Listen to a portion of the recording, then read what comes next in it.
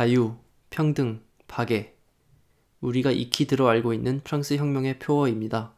그리고 이 세 단어는 지금 현재도 프랑스의 국가 표어입니다. 그런데 마찬가지로 현재 자유, 평등, 박애를 표어로 삼고 있는 아이티와 오늘날 아이티의 기원이 되는 아이티 독립혁명에 대해서는 들어보셨나요? 오늘 두 번째 시간에는 다름 아니라 아이티 독립혁명에 대해서 다뤄보고자 합니다. 아이티는 카리브해에 위치한 히스파니올라 섬의 서쪽 지역으로서 독립 이전에는 프랑스의 식민지였습니다. 프랑스의 식민지 시절 당시의 이름은 생도맹그였는데요. 이곳은 18세기 중반 전 세계 설탕의 40%를 생산했다고 추정될 만큼 프랑스에게 경제적으로 매우 중요한 식민지였습니다. 그런데 이렇게 설탕을 대규모로 생산하기 위해서는 이른바 플랜테이션이라고 부르는 대규모 농장과 다량의 노동력이 필수적이었습니다. 카리브해의 원주민만으로는 노동력을 충분히 충만할 수 없었기에 식민지 본국은 아프리카에서 노예를 데려오게 됩니다. 이것이 그 유명한 삼각무역의 한 축입니다. 삼각무역이 어떻게 작동하는지는 이 그림을 통해 쉽게 이해할 수 있는데요. 그림에서 보이는 것처럼 카리브해에서 생산되는 설탕과 담배를 사들인 다음에 유럽으로 돌아가 판매합니다. 유럽의 상인들이 자국에서 옷과 술, 그리고 제조품을 아프리카로 가져와서 팔게 됩니다. 그리고 이를 통해 얻은 수익으로 아프리카 현지에서 노예를 사거나 필요한 경우 직접 납치합니다. 다음으로 이 노예들을 카리브해를 비롯한 아메리카 지역으로 데리고 가 그곳의 노예주들에게 판매하죠. 이 일련의 과정을 통해 유럽의 상인들은 막대한 이익을 취할 수 있었습니다. 그리고 이렇게 플랜테이션과 삼각무역을 통한 노예의 공급에 기반한 식민지 사회는 기형적인 인구 구성을 보이게 되는데요. 우선 플랜테이션과 노예를 소유한 백인 노예주가 있었는데 1789년 기준으로 대략 4만 명의 지주들이 생도맹그에 살고 있었다고 합니다. 다음으로는 주로 백인 지주와 흑인 노예들 사이에서 태어난 2만 8천 명가량의 혼혈들이 있었습니다. 이들은 법적으로는 자유신분이긴 했지만 거주 이전의 자유가 없는 등 여러 가지 제약을 받았습니다. 마지막으로 45만 명에 가까운 흑인 노예들이 있었는데 이는 백인보다 10배 넘게 많은 숫자였습니다. 그러나 생도맹그의 인구 구성을 기형적이라고 부르는 이유는 단지 흑인과 백인의 비율 때문이 아니라 흑인의 출생 장소 때문이었습니다. 생도맹그에 살고 있는 흑인의 대략 3분의 2 정도가 지금의 나이지리아, 북앙골라, 서콩고 출생이었던 것입니다. 즉, 가혹한 노동 조건과 갑작스러운 환경 변화에 대부분의 흑인 노예들이 플랜테이션에서 일하고 얼마 지나지 않아 사망했기에 끊임없이 아프리카에서 노예를 수입해서 사회가 유지되었던 것입니다. 평균적으로 생도맹그에 도착하는 흑인 노예들 중 절반이 1년 내에 사망했다고 합니다. 이 때문에 노예주들은 어차피 얼마 못 사는데 잠시 쓰고 버리자 라는 생각으로 노예들을 더욱 가혹하게 대했고 식민지 생도맹그는 항상 폭력적이고 억압적인 분위기 속에서 유지되었습니다. 그리고 이런 상황에서 1789년 프랑스혁명이 시작됩니다. 혁명이 시작되고 얼마 지나지 않아 프랑스 국민의회는 1789년 8월 26일 인권선언을 채택합니다. 그리고 이를 통해 모든 인간의 자유와 평등을 선언하죠. 초기에 생도맹그의 백인들은 이러한 인권선언을 환영했습니다. 자유와 평등을 명분으로 식민지에 대한 본국의 간섭을 줄일 속셈이었던 것이죠. 그러나 곧 모든 인간의 자유와 평등이라는 말이 가지는 근본적 함의를 깨닫고 태도가 변화하기 시작합니다. 이제 본격적으로 아이티 독립혁명에 대해 알아보기 시작해야겠지요. 아이티 독립혁명은 처음에는 흑인 노예들이 아니라 흑인 노예와 백인 노예주 사이에서 출생한 혼혈들로부터 시작됩니다. 법적으로 자유신분이었던 혼혈들이 백인들과의 평등을 요구하면서 시작된 것이죠. 오제라는 인물은 이러한 요구가 백인들로부터 거부되자 1790년 무장투쟁을 준비합니다. 그러나 그는 정작 흑인 노예들과의 연대는 거부했는데 이는 식민지 사회에서 많은 혼혈인들이 스스로 노예를 보유하고 있었기 때문입니다. 따라서 오제는 고작 300명으로 구성된 무장 봉기대를 이끌고 반란을 시도하지만 백인들에 의해서 간단하게 진압됩니다. 따라서 본격적인 혁명의 시작은 흑인 노예들의 저항이 시작된 시점이었다고 할 수 있습니다. 1791년 8월 22일과 23일 사이의 새벽에 식민지의 북쪽 지역에 위치한 노예들이 노예주들을 암살하면서 본격적인 저항을 시작했고 이들은 며칠 내로 이 지역을 점거하고 스스로를 해방시켰습니다. 물론 이 과정이 평화롭게 진행되지만은 않았습니다. 수년간 노예주로부터 극심한 폭력에 시달렸던 노예들은 이를 노예주들에게 그대로 돌려주고자 했죠. 노예들의 저항은 프랑스 본국에서 급진파인 자코뱅들이 혁명의 주도권을 잡아가면서 더욱 힘을 얻었습니다. 1792년 프랑스의 입법의회에서 피부색에 상관없이 프랑스 식민지의 모든 사람에게 동등한 권리를 부여한다는 법이 제정되었기 때문이죠. 이에 저항하는 식민지의 백인 노예주들을 진압하고자 본국에서는 생도맹그에 6,000명의 군인을 파견할 정도였습니다. 따라서 이 단계까지만 해도 흑인 노예들은 본국으로부터의 완전한 독립을 원하지 않았습니다. 단지 노예 신분에서 벗어나는 것을 요구했던 것이죠. 노예들의 입장에서 봤을 때 자신의 자유를 막는 것은 프랑스 정부가 아니라 식민지의 백인 노예주들이었기 때문이죠. 물론 식민지의 노예주들도 가만히 앉아서 당하지는 않았겠죠. 이들은 1793년 프랑스혁명의 여파로 유럽 대륙에서 영국과 프랑스가 전쟁을 치르게 되자 영국과 스페인에게 지원을 요청합니다. 이는 영국의 입장에서도 구미가 당기는 일이었는데요. 우선 프랑스와 전쟁을 치르고 있었기에 프랑스 경제에서 핵심적 위치를 차지하는 생도맹그를 공격하는 것이 전략적으로 중요한 의미를 지녔기 때문입니다. 그러나 이것 못지않게 중요했던 것은 생도맹그 지역에서 노예 해방이 이루어지면 영국의 식민지들로까지 비슷한 움직임이 확산될 것을 우려했다는 점입니다.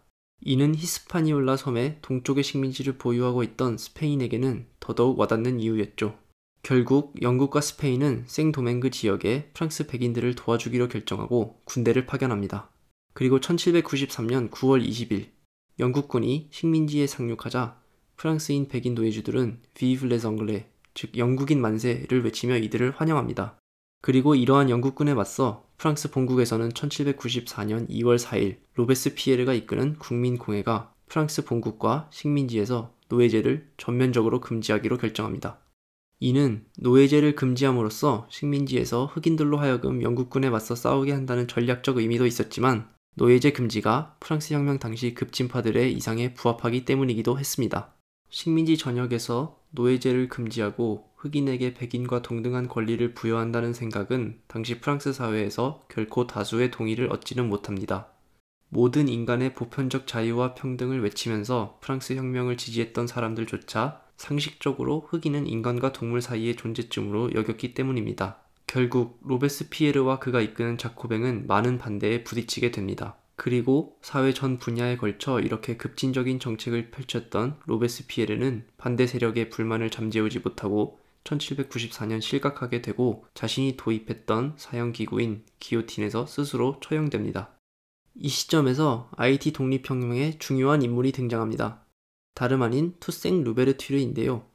1743년에 태어난 그는 원래 노예였다가 1776년에 해방된 인물이었습니다. 전직 노예였던 루베르튀르는 당연히 프랑스에 대한 반감을 가지고 있었고 이 때문에 프랑스와 스페인의 전쟁 초기에 스페인 진영에 합류해서 공을 세우기도 했었죠. 그러나 앞서 말씀드린 것처럼 1794년 프랑스가 노예제를 전면적으로 금지하자 자신의 수하 4,000명을 이끌고 프랑스 진영에 합류하여 스페인군을 역으로 공격합니다. 그리고 이 공을 인정받아 식민지에서 장군의 위치에 오르게 되죠. 천재적인 전략가였던 덕분에 검은 나폴레옹이라는 별명까지 얻은 그는 전략적으로 열세인 상황에서도 스페인군에 이어 영국군에 저항하면서 장기간 버티는 데 성공합니다. 그리고 1798년에는 마침내 영국군을 무찌르고 현재 아이티의 수도이기도 한 포르토프랑스를 점령하게 됩니다. 그리고 이것으로 영국은 생도맹그에서 완전히 물러나게 됩니다. 현재의 역사가들은 대체로 이 전쟁 과정에서 흑인 약 20만 명, 백인 약 10만 명이 사망했다고 추산합니다. 그런데 이 과정에서 루베르튀르는 자신은 노예의 해방과 흑인의 권리를 위해 싸우는 것이지 백인들에게 사적인 복수를 하기 위해 싸우는 것이 아니라고 밝힙니다. 그리고 이의 연장선상에서 자신이 이끄는 흑인들이 노예주들에 대한 개인적 복수를 하지 못하도록 합니다. 또한 흑인의 권리를 인정해준다면 프랑스로부터 굳이 독립할 필요가 없다고 공개적으로 말하기도 하죠. 이렇게 전쟁에서의 공과 프랑스에 대한 유화적인 태도 덕분에 그는 프랑스의 묵인하에 생도맹그에서 절대적인 권위를 갖게 됩니다. 그런데 역시 권력의 맛은 너무 달콤했던 것일까요? 루베르튀르는 1801년에 스스로 헌법을 제정하고 종신의 총독 자리에 오릅니다. 이는 프랑스 정부와의 사전 교류가 없었던 행위였기에 당시 프랑스에서 권력을 잡고 있던 나폴레옹은 6,000명의 병력을 생도맹그로 보냅니다. 루베르튀르는 저항을 시도하지만 얼마 지나지 않아 1802년 5월 그의 군대가 항복하게 됩니다.